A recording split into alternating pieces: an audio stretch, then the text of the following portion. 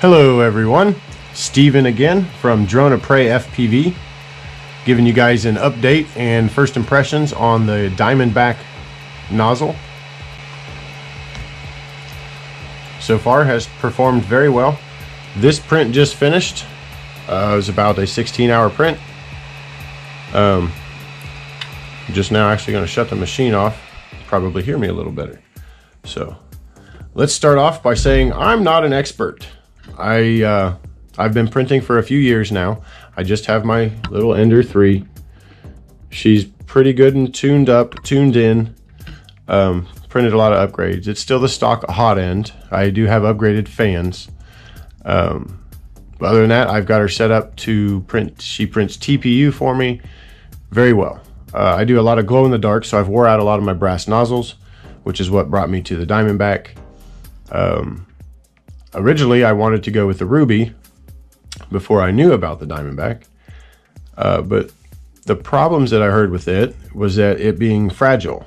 The Ruby is made out of a single crystal ruby, so it's very hard. It doesn't wear, but it's fragile.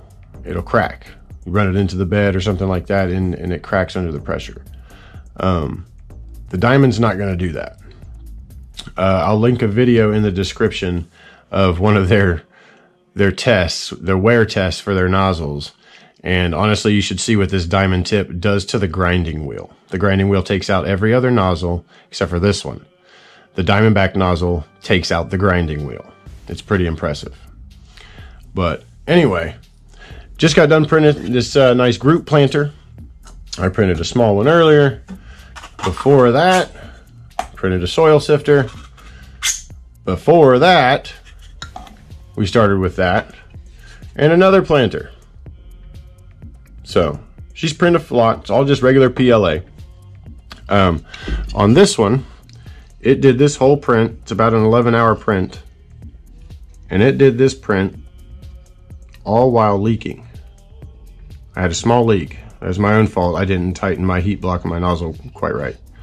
But anyway, it came loose. You'll see in the little video. I'll show you some clips.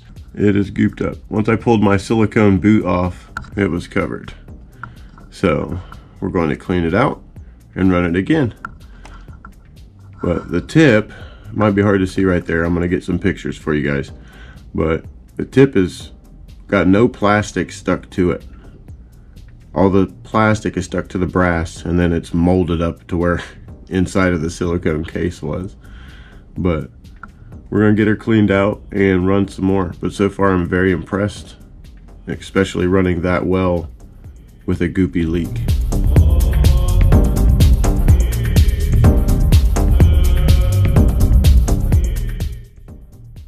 But it printed all this with a leak. I can't, there, I can get it to barely crack. I'm squeezing it hard, but came out great. Cleaned up the leak. Been printing since, and I have no complaints. Guys, with the same G code, I didn't alter any G code. Just basically plug and play. I just put the nozzle in and ran another print. Back to back. This one I printed with my old wore out brass nozzle, which was, it was pretty wore out, but you can really only see the difference in some of those reflections.